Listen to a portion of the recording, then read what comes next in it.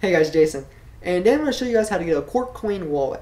Now I've got on the emails about this here recently. A lot of people wanting to get this wallet, start getting their Quark coins. So I'm going to show you how to do it. The first thing you want to do, you want to go to quarkcoin.com. Now I'll put the title over here so you guys know how to spell it to help you guys out. But once we go to this site, we're going to look for the middle of the page. There's going to be 3 green boxes. Now we're going to want to select the one on the far left that says download.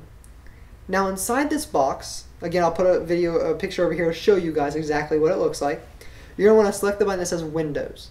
Now I understand that some of you guys might have Macs. If you do, it's basically the exact same setup. I'm just going to do it for the Windows to kind of help out because most users getting this wallet have Windows PCs.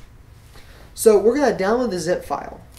Now, files such as Bitcoin have the exe file right there for you. Quarkcoin doesn't have that. So what you'll have to do is once you download this file, you need to unzip the file. You can use, there's many softwares out there that do this. It's a very, very simple task. If you don't have a zip program, just search for unzipping program. You'll find thousands on Google. Just pick the top one and you can use it, and you'll just unzip the file. Now when you unzip this file, it'll be about 28.9 megabytes. It's a larger file.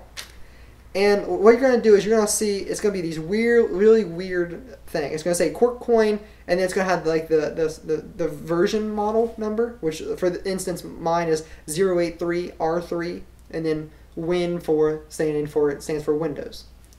Now you're going to want to click that folder, and once you get inside, you're going to see a folder that says Quarkcoin. Very simple. You want to double click on that folder. Once you get to that folder, you're going to look for a file. I'm going to list all the files over here. You're going to look for the one at the very bottom that says Quarkcoin -qt .exe. Now basically there's 2 exe files. The one's for CMD, the one's for an actual GUI, and that's why we're clicking on this one. So again, that's the Quarkcoin -qt .exe. It's the exe extractable file. Now, once you click this, it's going to pop up if you have Windows. It's going to ask you whether you want to let it bypass your Windows firewall.